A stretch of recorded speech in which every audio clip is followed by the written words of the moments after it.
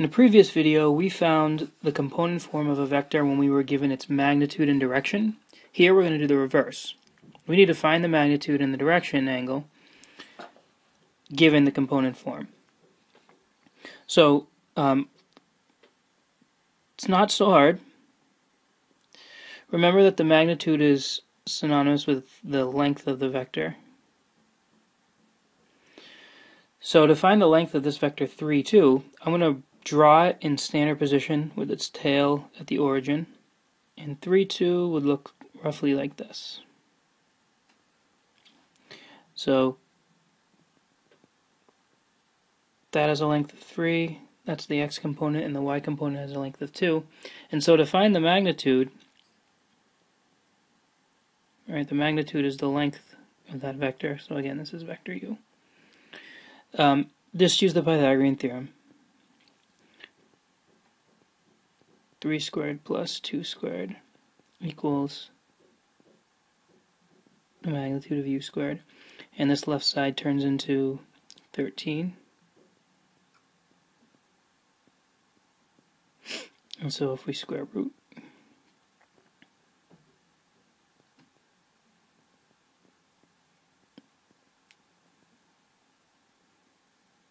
we get the magnitude. To get the direction angle, we label theta in our picture. So we want to find that angle there. So how do we find the angle when we know the sides of the triangle? Well, one thing to notice is that the tangent of the angle is 2 over 3. So that means that theta equals tan inverse of 2 over 3, which equals,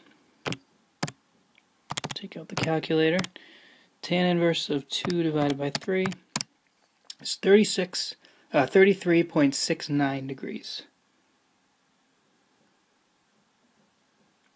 What just happened there? 33.69 degrees. So we've got the magnitude and the direction angle. This is what I'm about to do is not required, but I just want you to notice. If we do,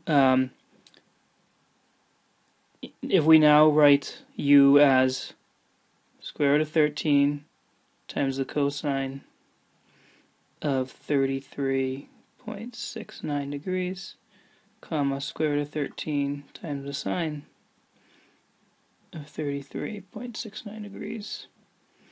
Put that in the calculator.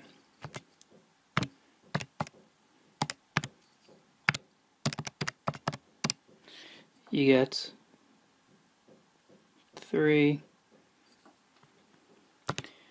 and when we do root 13 sine of 33.69, you get 1.9999, but that's really a 2. It's just that we rounded this angle. In any event, I just wanted to make a connection there between component form and the magnitude and the direction angle. How about B? B looks kind of hideous and almost scary, I'm sure. I'm sure some of you are scared. Well, there's one thing I have to mention that I didn't mention before, and that is this vector I and j. So the vector u over here is just a name for any vector I want to write down on the page. But I and j are actually special vectors, often used in physics. I is the vector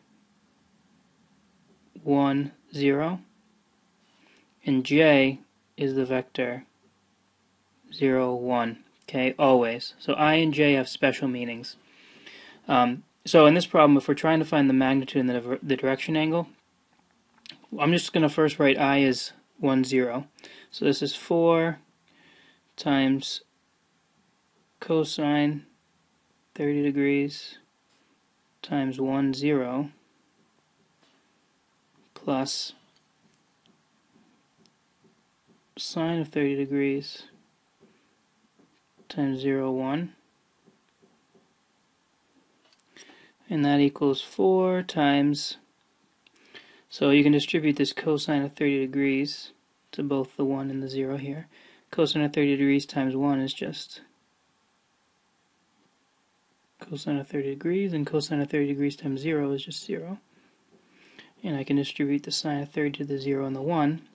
Sine of 30 times 0 is... nope, it's 0, sorry. Erase that. Sine of 30 times 0 is 0. 0, and then sine of 30 times 1 is sine of 30. And now we can add these two vectors here, right? I haven't distributed the 4 yet. That's going to distribute after, right? It's outside of all these parentheses. Cosine of 30 plus 0, right? I can just add those. Gives me cosine of 30 degrees. 0 plus sine of 30 gives me sine of 30 degrees. And now I can distribute the 4 to both of these components, and you get 4 cosine 30 degrees, comma 4 sine 30 degrees. And now it's very clear that because of the form of this, our magnitude is 4. The magnitude of W is equal to 4, and the direction angle is 30 degrees. Just by changing the form to make it look familiar.